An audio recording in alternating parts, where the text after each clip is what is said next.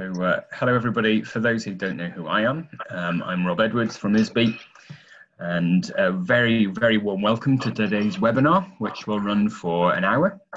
I'm about to pass over to Dr Natalia Vershinina, who's going to introduce our speakers today. If you have any questions while the presenters are talking, or if you have any sort of queries, then you can use the Q&A button at the bottom of your screen, which you'll see. And you can also use the chat function as well, and you'll be able to see that you can either send messages to the speakers themselves, to all speakers, or to me at ISBE. So if you're having any problems or anything, then just drop me a line through the chat function. Okay. So by default, everybody's mics are turned off at the moment in terms of the attendees. So if you do want to ask a question, then you can use the raise hand button as well. And then we can obviously see the questions. So the speakers are going to keep to 10 minutes each for their presentations, and there'll be a quick question and answer at the end of each presentation, and then at the end we'll have a broader Q&A. Okay, so again, thank you very much on behalf of ISBE for joining us today, and I will stop sharing my screen and pass you over to Natalia. Okay, thank you, Rob. I think we're very excited on behalf of the Gender and Enterprise Network of ISBE to have you all attend and to kind of listen in and hopefully comment and contribute to this webinar. And the concept of intersectionality that will be discussed is, as you know, has been introduced by Professor Kimberly Crenshaw to us in 1989, and since then has become a very popular and kind of fast and has traveled quite far in terms of developing our theory and methodology. In today's seminar, we have three incredible speakers in their own right, researchers of intersectionality as well as women of color, who will hopefully enable us to better understand this concept. We're going to start with Dr. Angela Martinez, our own kind of part of GenSig, an incredible force to be reckoned with, and she's going to introduce the theoretical ideas around intersectionality. The second speaker, Jennifer Agwunobi, will look at relationships between intersectionality, entrepreneurship and well-being, which she is examining in her PhD at this point in time. And to sum it up and to give us a few more ideas to kind of how intersectionality fits in with an organizational setting. And what do we do with this further?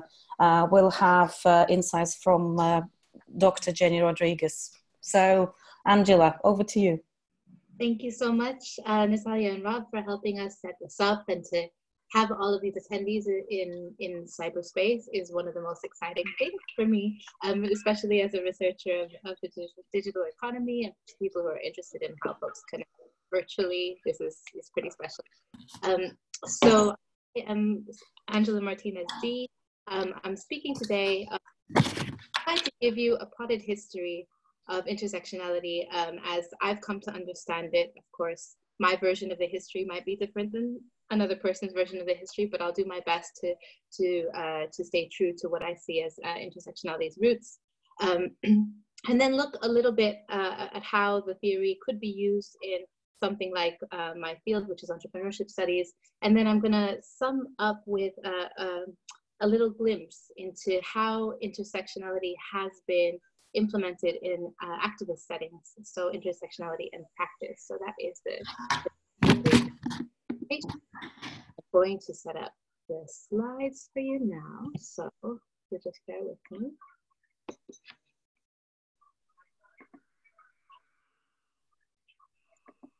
Okay, that should be working.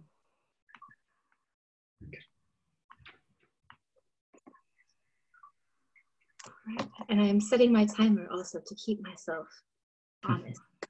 So, I'm from Loughborough University London. I'm a lecturer in entrepreneurship there. I'm also a member of the ISBE Gender and Enterprise Network. Have in the past been responsible for marketing and communications, and really excited to be presenting also at our forthcoming seminar, Think Space, that'll be happening in Newcastle next week. So shout out to those of you who will be there with us. Starting off with the key question, I think the question of the afternoon, what is intersectionality? Is it a theory? Is it a construct? Is it a set of concepts? Let's just start by beginning with the fact that intersectionality is a critique. Intersectionality is a critique of the way in which people at particular neglected areas of insight have not been addressed by the analysis of people looking at categories of oppression. At particular points of intersection is the phraseology that tends to be used. And historically, the concept emerged from Black feminism in the US because Black women were excluded from analyses of oppression that had to do with race, which tended to look primarily at Black men, and that had to do with women, which tended to look primarily at white women. So Kimberly Crenshaw in 1989 articulated intersectionality with this term that has had, so much force and so much influence in the field of feminist studies and beyond. But it is a notion that was really articulated centuries before. And it came from the thinking of formerly enslaved Black American women, such as Sojourner Truth, for example, whose famous phrase, "Ain't I a Woman," was actually the title of Bell Hooks' first book in 1989. So when you say intersectionality, what you are referring to is this entire history of pointing out people at neglected points of intersection, particularly groups of people who would otherwise be ignored. But today, we see it more as a notion that multiple social categories affect people simultaneously and in concert. So you can see that there's already a difference between what the origin of the theory was and how we use it today. Currently, you can consider intersectionality to be a spectrum of both theoretical and methodological approaches. So with different ontologies, different epistemologies, it's somehow a very broad church, but those approaches are used to understand complex relational experiences of both oppression and privilege. So it's not a one-way concept that says, well, something is intersectional, it must be looking only at oppression.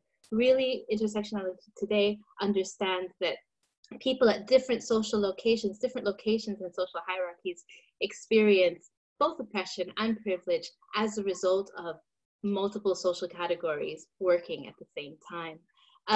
This concept has been taken forward in different ways. One of the ways that I've liked to, one of the concepts that I think that kind of builds on intersectionality that I've used in my own work is the notion of positionality, which is really pointing to those positions within social hierarchies that people occupy and looking at how those positions are changeable over space and time. So my experience as a Filipino American woman in the US, I haven't changed who I am. So my identity technically hasn't changed, but as I move here to the UK, the force of those categories changes. And I experience different nuances of privilege and oppression because I'm in a different context. So I've moved locations and I've moved space and time. So things affect me differently.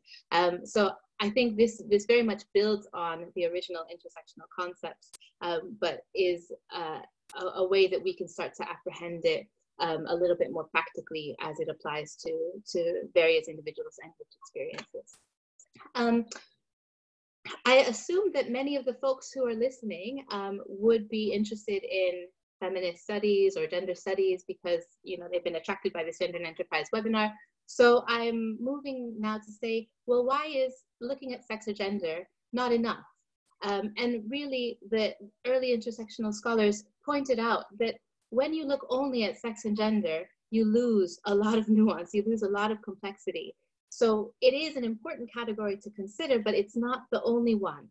And is one of many categories used to structure society. So it has to be taken in conjunction with other markers. The term that we use to refer to feminist theory that looks only at gender is single access thinking. And we say that single access thinking is often exclusionary and sometimes can be essentialist in that it tends to assume that all people in a particular category, in this case probably all women, are alike, and that their experiences are alike. And we know, because intersectionality helps us to see differences amongst groups of women, that that is not exactly the case.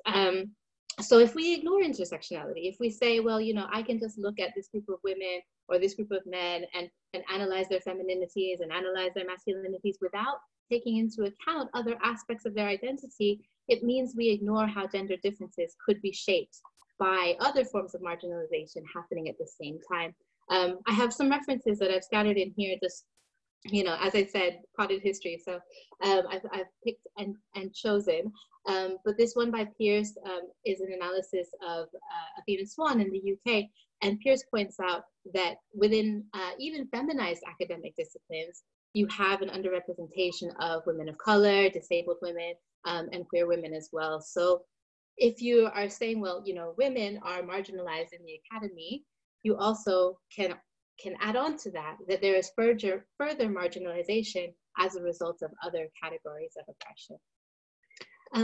Intersectionality has had an interesting relationship, shall we say, with feminist theory. It emerged in a time of third wave feminism that was heavily influenced by post-structuralism. And for any of you philosophers of science out there, people who are interested in post-structuralism, you'll understand, you know, the push of post-structuralism is that there is no one essential truth. So it's very critical of essentialism, very critical of reification. However, early intersectional thinking was structuralist. So Patricia Hill Collins and particularly Angela Davis, they were working from a Marxist feminist framework. So as I said, it you know, has this kind of really interesting you know, duality in its maybe we don't like binaries, but there is some kind of duality in that it's influenced by post-structuralism, but also by structuralism. And over time, due to the usefulness of intersectionality, people could start to see how other categories were at play in their analyses. And so because it was so conceptually useful, these other categories got added over time. So it was more than just the kind of American holy trinity of race, sex, and gender, race, gender, and class. But then it started to include things like ethnicity, LGBTQ, queer studies, disability studies, age, amongst others. So it felt like there was a point at which I'm sure it felt like intersectionality could be anything, could account for any combination of social categories at play. And this, what we call this mainstreaming of intersectionality, the way it moved from being really just about Black women at a neglected point of intersection to moving to this space where it could be used to articulate almost any kind of confluence of social forces, meant that race and Black women often now get erased from their own homegrown theory. So for me, if your intersectionality doesn't look at Black women, doesn't attend to what Black women are experiencing, for me, it's not intersectionality, and for a lot of other intersectional scholars as well. You have to attend to race. If you're not studying Black women, at least attend to race. There's just, you know, otherwise it's lost one of its key anchors. But that said, one of the most beautiful things that I've seen in the past, I would say, I don't know, 10 years or so, is the amount of intersectional thinking that has emerged in digital feminism, that has left the bounds of the academy and is just all over Twitter, all over Instagram. It's really, really beautiful to see people operating in these ways that are highly intersectional, and that it's not just an echoing of intersectional thinking from the academy, but it's actually being pushed forward in digital feminist spaces. People are actually doing the thinking, doing the articulation that is taking intersectionality to the cutting edge, and that's where I think the hottest intersectional work is happening right now. I am almost near my 10 minutes, so I am going to try to pick it up. Some key principles that I think are useful for doing intersectionality research is remembering that there are lots of categorical differences operating at the same time. They are durable, they last over time, but they're also changeable, and sometimes they're contradictory. That's what makes it so complex. Intersectionality research also needs to attend to power. privilege, oppression, and inequality. If it doesn't account for these things, it's not intersectional. And then lastly, it needs to look at the structural as well as the individual, the systemic as well as the agential. It has this multi-level approach. It's really, really important. What does intersectionality do for us? It reveals so much theoretically. It shows us that categorical groups are actually heterogeneous. It shows us those nuanced experiences of privilege and oppression. And importantly, it makes whiteness visible. Empirically, these are just some key examples. Intersectional work is amazing because it shows us things that we wouldn't have seen before. I'm not going to go over these, but you can check out the sources if you want. Just be aware that when you think intersectionally, you have new conclusions that you wouldn't have been able to accomplish before. In entrepreneurship studies, we take power, privilege, and entrepreneurial resources to be unequally distributed from an intersectional point of view.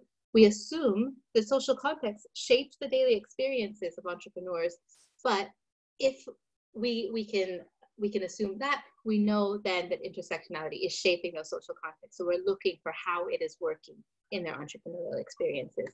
I really want to talk to you about these social movements, but I will just have to ask you to look at them on your own because I've run out of time. But the Goldsmiths Anti-Racist Student Occupation, please check out their manifesto. They're in occupation now. They've been in occupation for over 50 days at Deptford Town Hall, trying to get their university to be less racist. And it is a very Black Muslim woman-led intervention, and it's fully intersectional and it's beautiful. The other one is the Decolonizing Alliance. I think we'll just leave that for a forthcoming paper. What do you say about that? So some selected references, and that is my time. Thank you so much.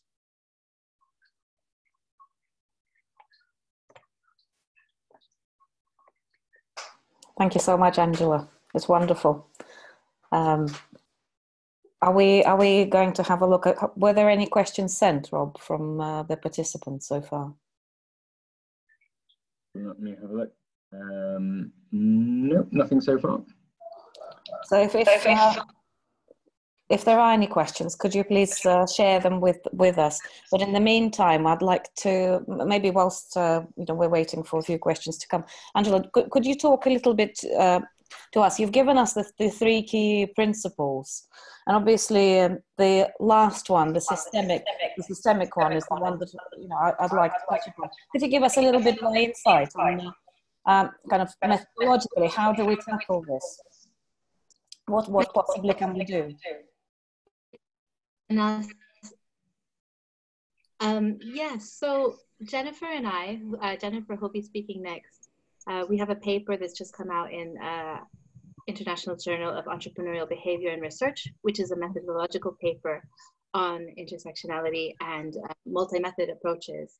And we think that adopting both quantitative and qualitative methods is the only way that we're going to get these multi-level analyses. And we're not assuming that every researcher has the desire to do both, mixed methods approaches, but that it is the combination of these that is going to help to serve our multi-level analyses. So qualitative researchers should be looking at the outcomes of quantitative research. Quantitative researchers should be looking at the outcomes of qualitative research. So with the quantitative research, we can see structural patterns. With the qualitative research, we can see what's happening at the individual level.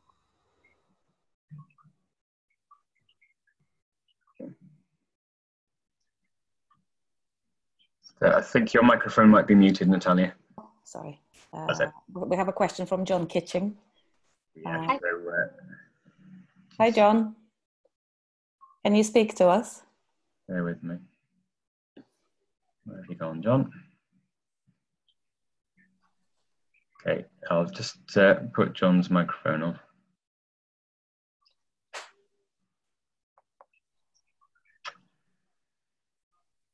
Okay, John, if you turn your microphone on, you should be able to talk.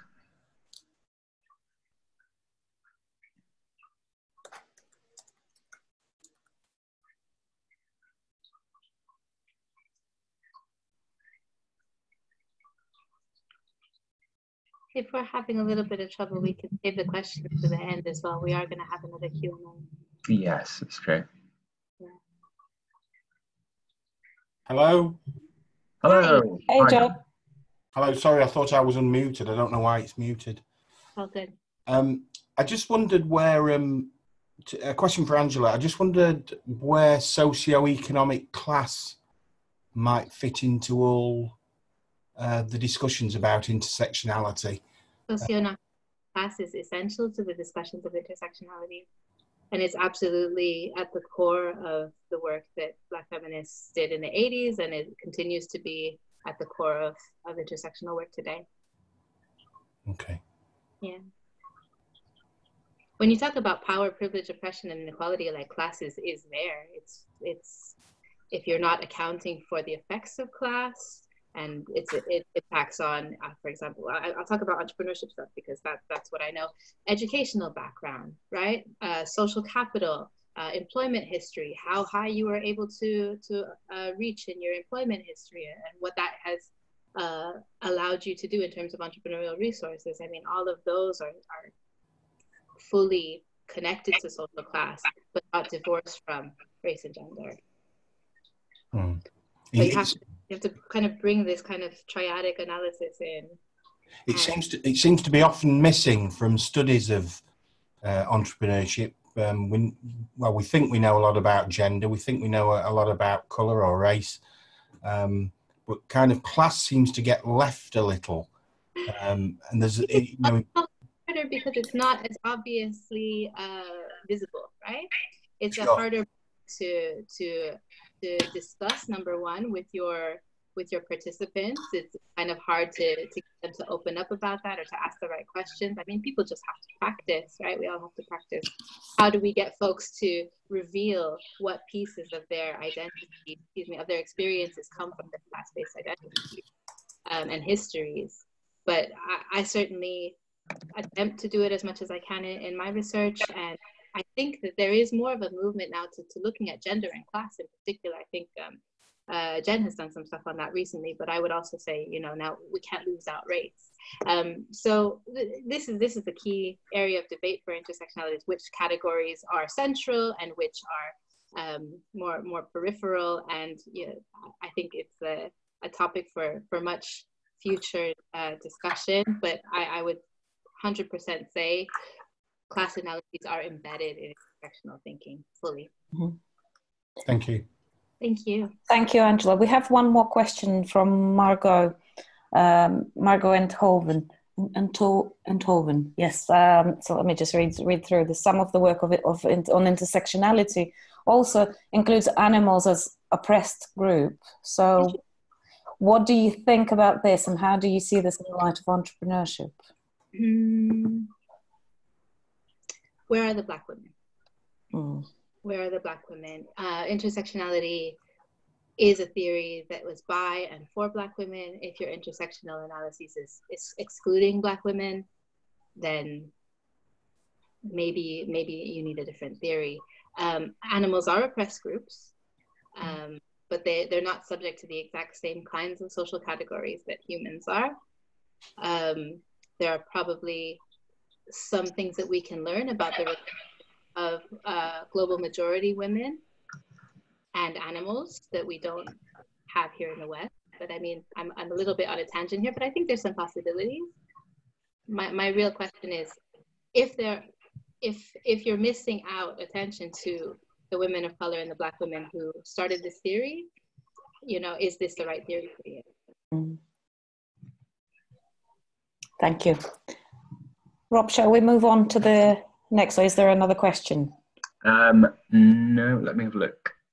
There's a comment on a paper by Classless Entrepreneurship Education, Taya Karedi. Taya Karedi, yes. Yeah, of social origins predict individual entrepreneurial orientation. It actually is an interesting, I'm not familiar with that paper in particular because my field is not entrepreneurship, I have to say, but the issue of class has been problematized because people are afraid to speak about class, especially because class relies on subjective, either self-perceptions of where do I sit in the class system or how others position me in the class system. And I think that is one of the problems, that we don't talk about class because we assume that either we are aspiring middle class or proudly working class, but then some people are proudly working class, living middle class lifestyles. And so it's complicated, I think, intersectionally to map that out. Also because I think there's an issue in terms of thinking about what it means to claim intersectional disadvantage if you are a rich person, for example. So, and I think that should be an issue for those who are researching entrepreneurship, most of you, because the reality is that at some level, entrepreneurs, if they're successful, start entering a different class. And to what extent can we claim that they may have certain forms of disadvantage? And that doesn't preclude that they will, but I think it's difficult to theorize that because people themselves might see that they have overcome particular barriers in their social status.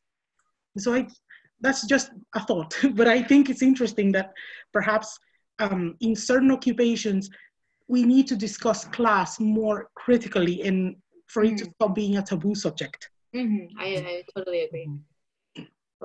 Sorry to interrupt, we're getting quite a few questions coming in now. So I think what we might do is to move on to the next presentation and then we'll cover all the questions at the end. Yeah, Jennifer, we're over to you now. Hi everyone, so my name is Jennifer Agwunobi. I'm just going to share my screen right now so you can see. 1 second.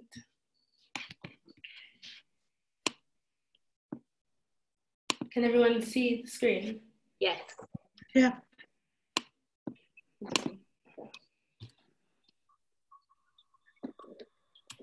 So my PhD is on entrepreneurship and wellbeing in the digital economy with intersectionality as a vertical lens. So coincidentally on that topic of class, which I can just quickly cover a bit. So I'm doing mixed methods. I actually did arts about class and in my online survey and in my interviews.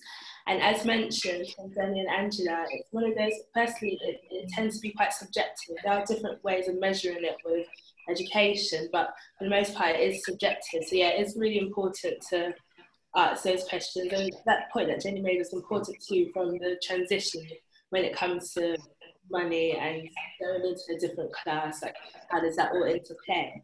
But what I found, what I'll discuss a bit later, is that a lot of startups fail, and a lot of people that are trying to become entrepreneurs or are entrepreneurs, they may also have second jobs, and it is quite difficult in that sense, but they still see themselves in that class where, in a lower class where they may be struggling or they're not at where they would like to be compared to their counterparts, but I'll go on to that soon. So in regards to well-being, so there's different definitions for well-being in academia. There's a lot of different measures too, but there's not one size fits all approach for well-being, especially when intersectionality is involved.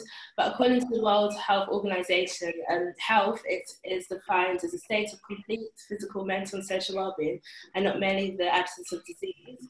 And it was the concept of well-being in intersectionality that was really interesting to me, especially when it came to these entrepreneurs who are starting out or trying to launch their businesses that maybe don't have the same support as their counterparts because of class and because of race and because of gender and the combination of those all.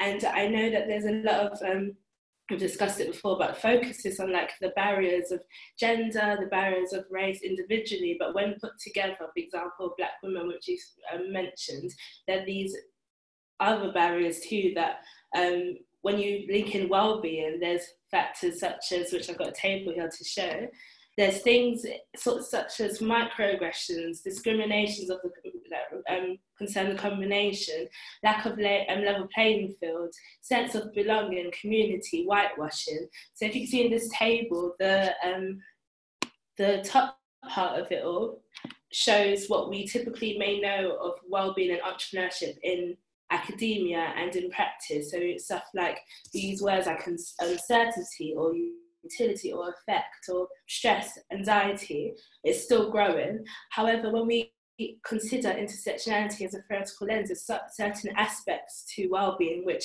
wouldn't necessarily be covered in these initial sort of key words and phrases. So microaggressions in particular is one that is quite prominent. So that example of microaggression, it could be something like this in general, things like but like, where are you actually from? You sound white, you're pretty for a dark-skinned girl, I didn't expect you to be a woman, there's no need to be aggressive, can I touch your hair? So it could be these sort of comments, but they accumulate over time for certain people. And and when you consider intersectionality, for example, Black women, a lot of these are specific to Black women, but also microaggressions can, well, by definition, are subtle. So then how do you cope with that? We don't know. What sometimes people don't even know how to name what they're going through because they just don't know how to discuss it. It's just one of those things. So I see that under well-being. So in that sense, these comments that accumulate could affect people's like self-esteem, it could affect their anxiety levels, it could make them a bit depressed if they're in a situation where they're the only person of color, women of color, for example, and they're getting these comments, they don't have anyone else to relate to. So this is how I link in well-being and intersectionality. And in terms of entrepreneurship, it's quite interesting because with digital entrepreneurs, Angela has a paper on this where whitewashing is quite big, in the sense that even in my interviews that I've done, a lot of people have recognized that they've had to sometimes hide aspects of themselves, such as their name or their pictures, or just in general, a lot of things, because they don't want to be disadvantaged and they want to have the same opportunity as others. And they've recognized that they've had to do this for that reason, because of oppression. And for that reason, there's a lot of they feel invisible at times, or they feel that they can't necessarily be themselves because there's certain things that they can't change, like their skin color. So discrimination hurts. Ultimately, discrimination hurts when it comes to, and when you link in well-being with the intersectional framing, we see that it's quite important to consider the well-being of these people. Otherwise, we're excluding people, once again, for example, Black women, as you mentioned quite a lot, because if we are just looking at gender issues, barriers as a female entrepreneur, or even barriers as, for example, a Black entrepreneur, as was mentioned, the matrix of domination, it might be that the focus might be white women or Black men, but again, we might exclude some people if we don't look at it more holistically. And there is the importance of context, like there is stigma of mental health in certain marginalized communities. And as I mentioned before, it hurts, but what hurts? Like Tara Ahmed mentions the importance of naming things. Like if we don't discuss these things or even research it, we don't know. We know things are there, like people in question know it's there, but we don't know what exactly it is, like how it's affecting people. And that's when the question of methodology comes into play. And again, the key is always attention to power and privilege, and that can be done with the matrix of domination too, but it's complicated because that involves privilege and oppression, which is really important to always consider. Like even me, myself, I'm a Black female, but I was born and brought up in the UK, so I've got that privilege from being born and brought up here, but the disadvantage and oppression of being Black and female. So it's really important to consider these things, and that certain combinations leave individuals at a disadvantage compared to their counterparts. We've mentioned the matrix of domination by Collins, and this idea that we can make certain individuals feel invisible if we just focus on certain aspects of gender, race, class, without the combination, or just in general about thinking about intersectionality and the roots of it all. And again, when it comes to well-being, one thing I've noticed a lot of my research so far is the unintentional constant comparison and reference points. So it is a fact that we do compare. In regards to doing this research, it does require reference points in terms of comparison and saying this disadvantage, this privilege and stuff. But even that in itself is quite interesting, because that in itself, the constant comparison could be quite detrimental to the people in question too. And comparison in general is linked to unhappiness. So it is, again, it's complicated, but there is scope to research this more and just look into how these things affect people on an individual level.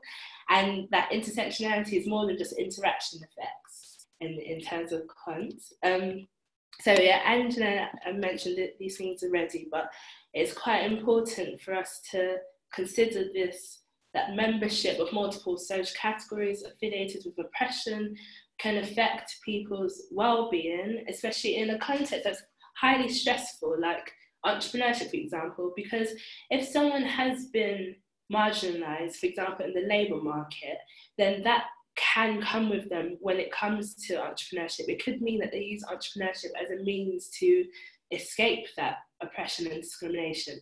But essentially, digital entrepreneurship can help with that because they can choose to hide certain aspects of themselves. However, if there is a face-to-face meeting, for example, those issues that they may have had in the labour market could still be with them. So it's quite important to see how that interplays and comes together, and just the whole cycle. And yeah, so bringing in well-being. So this is just the paper that Angela mentioned earlier.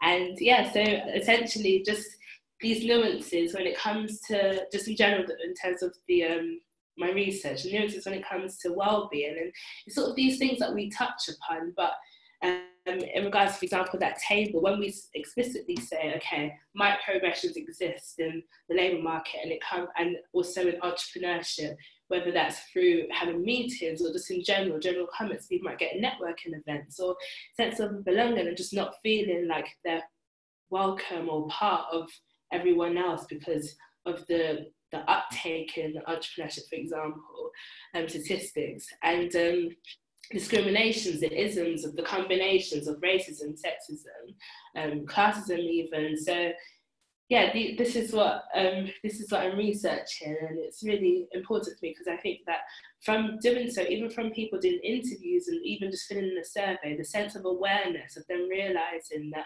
okay, some of them don't even think about it because it's just a thing about naming things. Once again, it's like they're aware it's there, but not even being able to discuss it with other people. For example, if they're in a situation where they're on their own, so entrepreneurship can be quite lonely.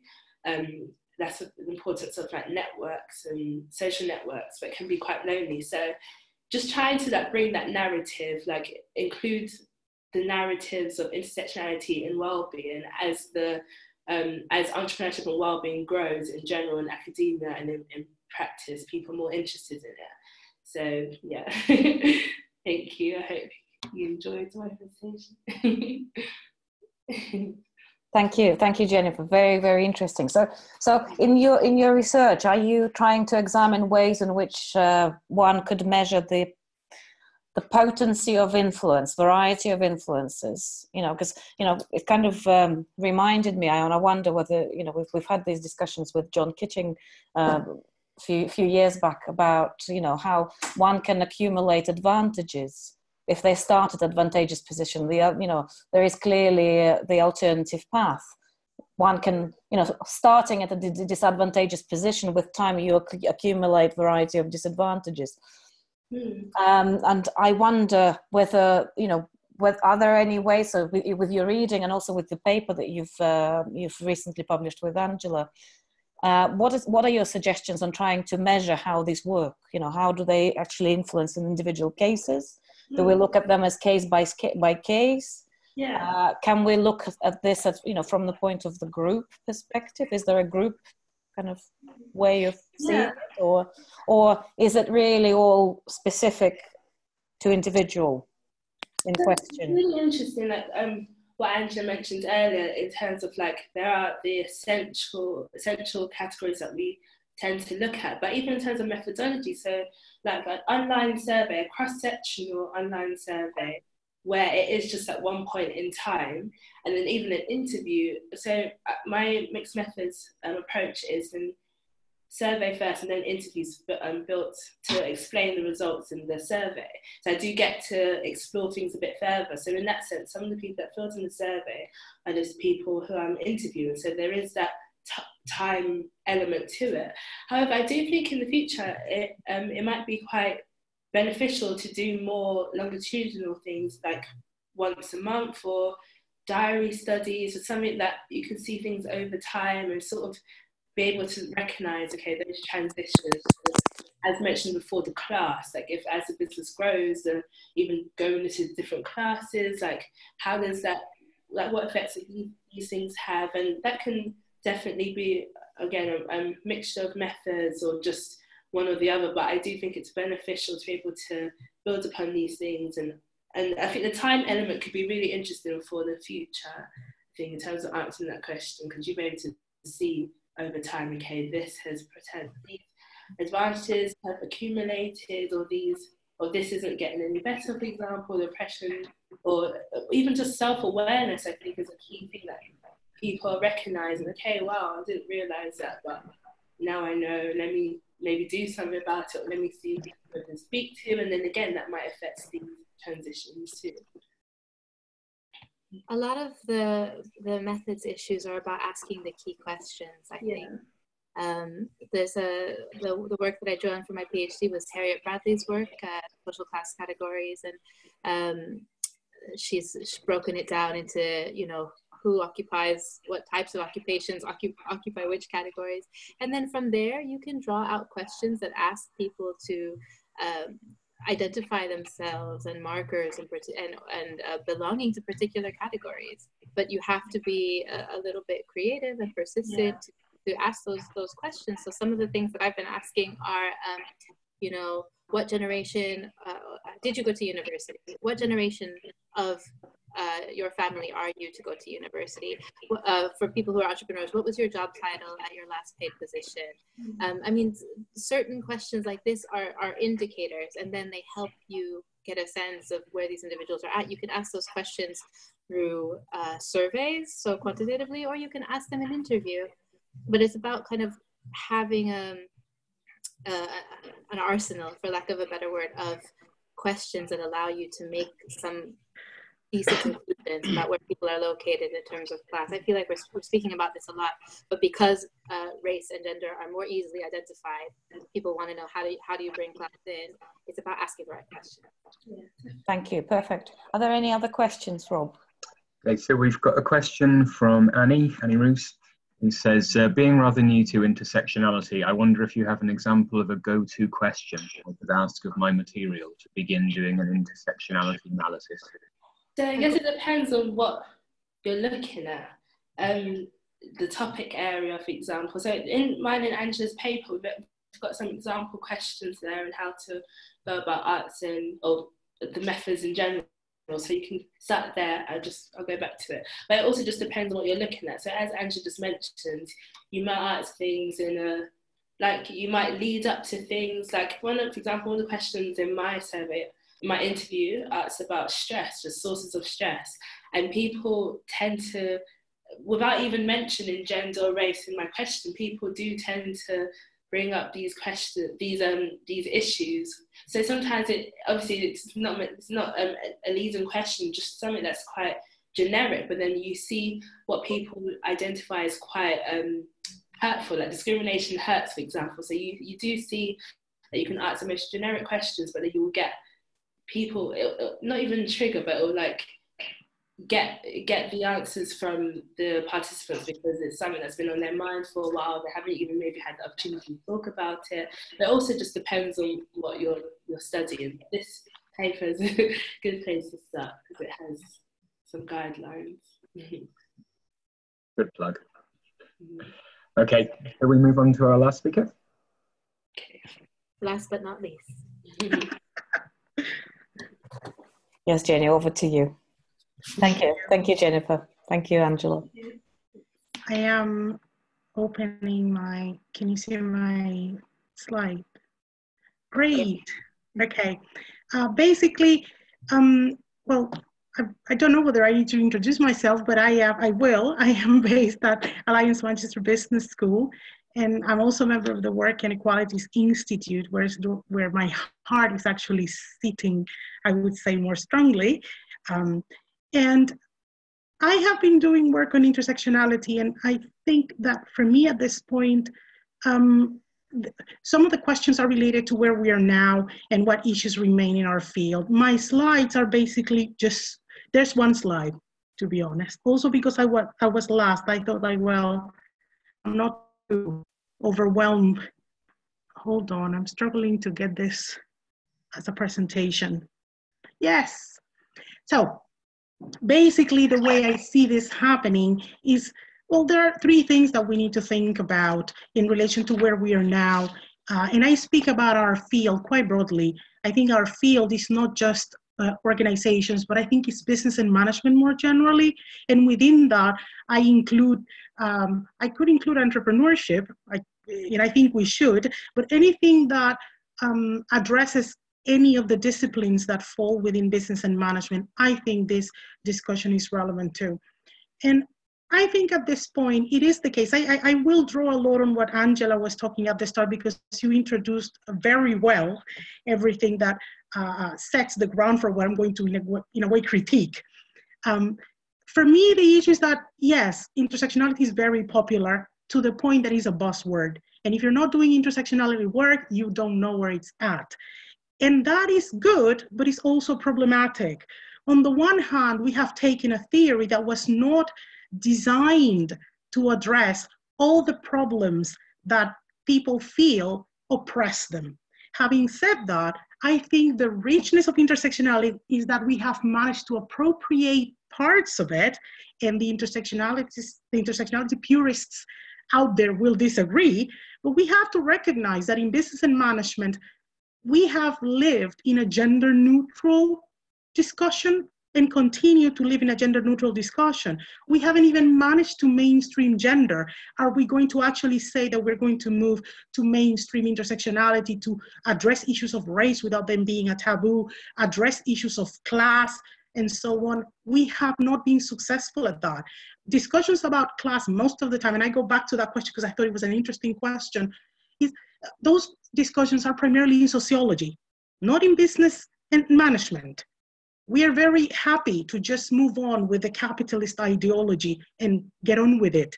And we know that things happen, but we're not so critical of that necessarily. So I think that I organized my brief intervention in 3 areas: theory, methodology, and practice. And I think the first thing is, should we be talking about intersectionality, or should we be moving to develop our own framework in terms of organizational intersectionality? And at one point, and this is a question that, it's a recurrent issue when people are talking about intersectionalities, okay, should we be thinking about, we already have diversity management. Why should we worry about intersectionality when diversity management, in effect, addresses some of the needs that pertain to our field from the perspective of what organizations prioritize?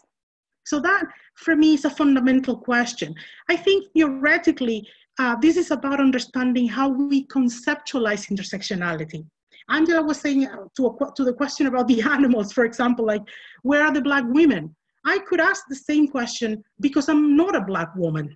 And I would also argue that one of the problems in discussing intersectionality as something that is relevant to me as a worker in organizations and as a worker of color, I think it's different to be a Black woman than being a woman of color. And that brings the issue of how we understand in organizations race, racialized structures, and all of that, which we, again, do not theorize sufficiently.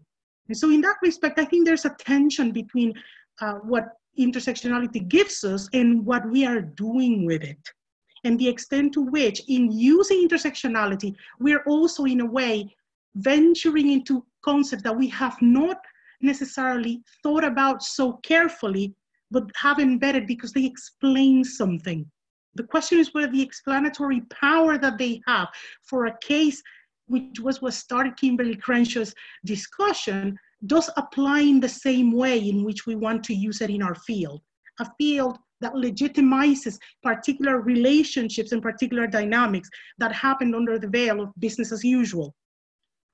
The other issue in relation to theory, the first one is the issue of conceptualization. For me, it's the issue of spatial insularity. We cannot overlook the fact that when we talk about gender, when we talk about race, when we talk about class, when we talk about age, when we talk about disability, those are socially constructed terms. However, we have been using this in a westernized way. And to what extent are then our intersectional analysis doing or approaching that emancipatory aim that Kimberly Crenshaw actually, I would say, dreamed about in her critique of frameworks. And one of the things is that we are not interrogating the socially constructed nature of the terms to begin with. We simply assume, as Lisa Bowling at one point put it, like, well, it's mix, you know, add and mix, and that doesn't really give us the outcome. And in our case, we have not necessarily interrogated also that organizations have been very exclusive. If we go back to the idea, for example, Mira Yuval Davis talks about the oppression Olympics. We operate on that logic in organizations because even minority groups, the ones that are more powerful in the workplace, are majorities within the minorities. And so that creates an issue in terms of how we theorize this to understand the implications of saying we have an intersectional framework and it means the same for everyone. It doesn't, because we have not defined what that is. Then there's the issue of taboo terminology in our field. I think issues, Angela mentioned oppression, and there's also Jennifer talked about Patricia Hill Collins and this issue of the matrix of domination. And I'm wondering the extent to which terms like domination, terms like subordination and oppression are actually the terminology that we use in our discipline, and the extent to which that terminology is accepted to explain what happens in organizations, what happens in business. Do we say, unless you're coming from a specific position, if you're an intersectional scholar, that will not be an alien terminology to use. But if you're engaging with other, just for the sake of argument, strategic management people, are they going to refer to things using this duality of domination, oppression? And also there's the other element, to what extent we engage with this issue of the white supremacist ideology, which is central to what started this discussion about intersectionality. But I'll be honest, even being an intersectional scholar, I'm very careful to use that term in my daily life because I think it's very charged. And so in terms of how I articulate the theory, when I use it myself, I do feel that I'm quite cautious depending on what it is that I am talking about. And that for me is a limitation. I don't know if I don't necessarily would say that it's a limitation for everyone, but I do think that it's an important limitation in terms of my ability to think that this theory has been developed in a way that is useful to explore all the problems that I see. And it's not because it should explore all of them, but considering that I am looking at issues trying to identify where are the dynamics that create inequality or that perpetuate it, I shouldn't feel that there's an issue engaging with these terms, but I feel that there is an issue. We still don't address even issues of race and discrimination because of the legal background that they have. Maybe I'm speaking specifically in the context of the UK because we have the protected characteristics and so on and so forth. Then there's the methodology element. I talked about the intersectional purism because there's the issue of, I've been at the end of criticisms myself with work that I've published about this issue of like, this is not pure intersectionality. And it's true that it isn't, but at the same time, we claim that intersectionality has the beauty that we can craft the analysis and that we can methodologically, the sky is the limit with this one. And one of the issues is that in a way, the starting point of intersectionality has been historically gender, race, and class. But on the other hand, we need to think about the extent to which in the field in which we operate, there needs to be more space to develop or to accept ontologies that are different in terms of how we articulate intersectional categories. Some work that has been published, and I'm remembering Martinez Liva's work and Mariana Johansson's work in particular about this issue of language and fluency. But those are not protected characteristics, and so they remain pretty much at the level of discussion between academics. Having said that, I think they're fundamental to explain a lot of the inequality that are faced by individuals who come from different countries to work in another. And so things such as the extent to which we are able to be accepting of not the fact that there are limitless categories, but the fact that we in this discipline need to think about categories more broadly. I think is fundamental, and we haven't made a case for that. Hence why we find that in some cases, people focus on gender and are particularly attached to it. And in some cases find it difficult to talk about race because of the taboo linked to it. And other categories emerge that others may not understand, but are situated also in context, but were not defined as part of the theory initially. Then there's the issue of the lack of an intersectional methodology. I think it is the case that you get the question, if you've done intersectional work and you've presented it, people say, what's the difference between what you're doing and using Joan Acker's inequality regimes? I have asked that question to people just to see what they answer, because I think it's an interesting question methodologically that we need to reflect upon. What makes intersectional work, the way in which we see it published or the way in which we see it discussed, different from other frameworks that are available? And we cannot say that, for example, Acker was not interested in gender, race, and class. We can criticize other things about her work, but we have to say that it was relevant in bridging the gap between sociology and organizations and business and management studies.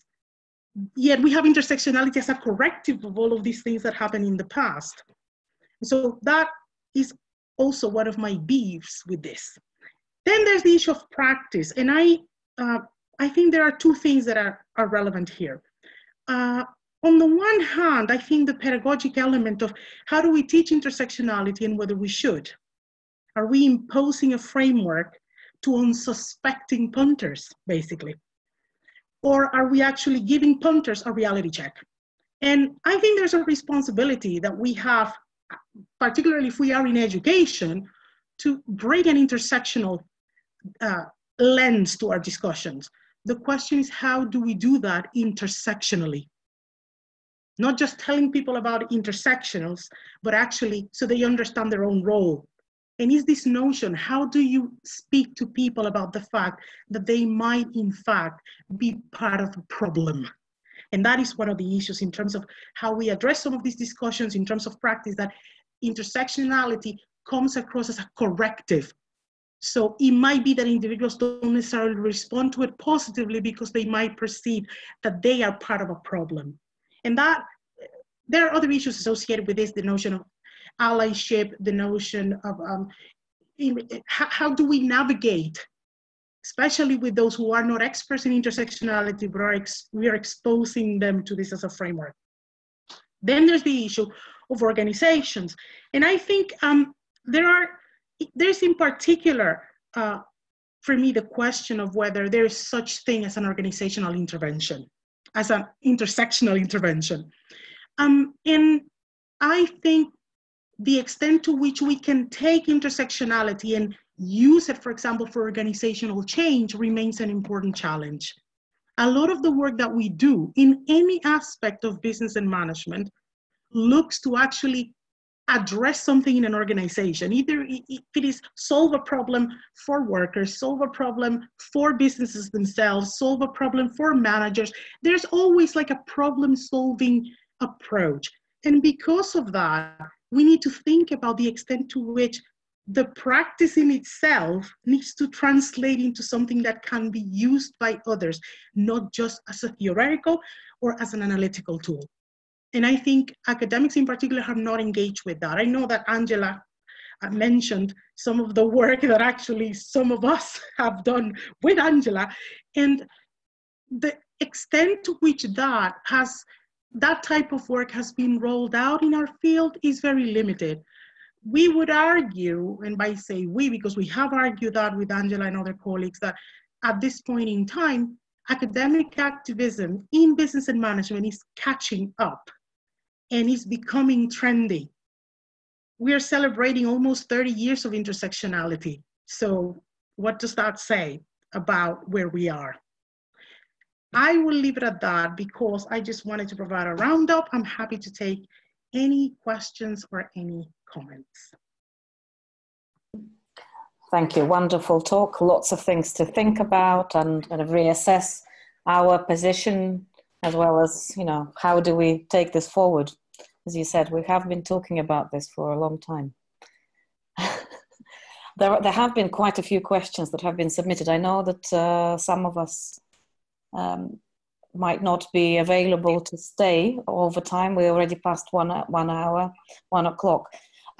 We know what I wanted to say and remind that Nicola, for instance, left a message to say that Angela and Jenny, you're speaking at the ISBE Yes. Gender Think Space next week on 15th, 16th in Newcastle. It will be really, really good. It's important to remind people we're not stopping at this point, at the end of the webinar, and getting back to our lives. We'll continue the debate and continue to develop the theory further. There have been a couple of questions from John Kitching, kind of developing, understanding, can intersectionality, for instance, capture the capacity of people positioned differently to exercise individual collective agency to challenge disadvantage? Or does it really focus only on explaining the forces that create and sustain the positioning within social hierarchies?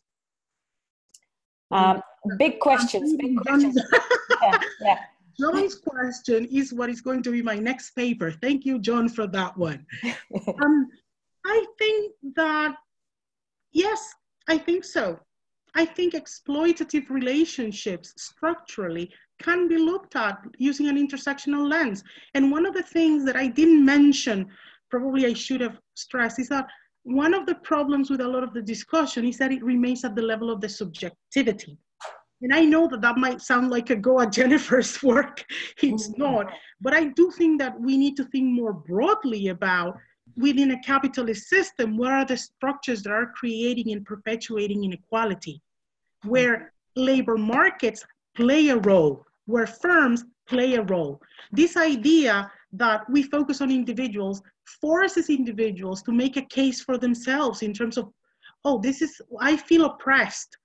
But is this idea of having to demonstrate that there is oppression that is affecting them, whereas a more, I would say, comprehensive use of intersectionality would mean developing a framework where we are actually able to venture into looking at what are the structural elements.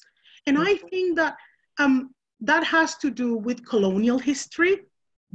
Clearly, we need to understand in particular that most of these multinationals, when they establish subsidiaries, they go to places where they know, where they have history. And so the intersectional power there in terms of, how oppression and disadvantage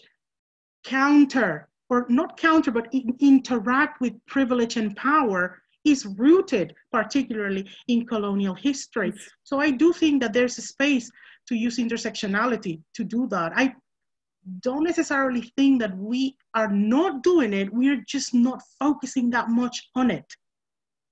I think in the baby step scales, we're taking steps like at the level 1 or 2.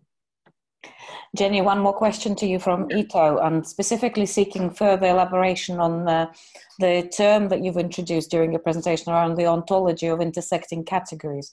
Can you explain this a little bit more, if you don't mind?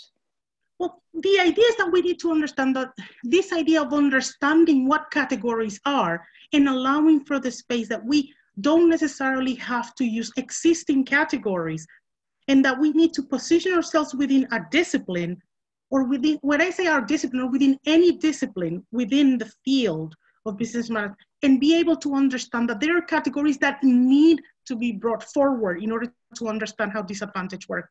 In some cases, think about the following. If you go to a country where the majority of the population is Black, the question of whether race is the primary category for disadvantage might overlook, it might be, I'm not going to say that it's not relevant, but it might overlook other categories that individuals themselves construct.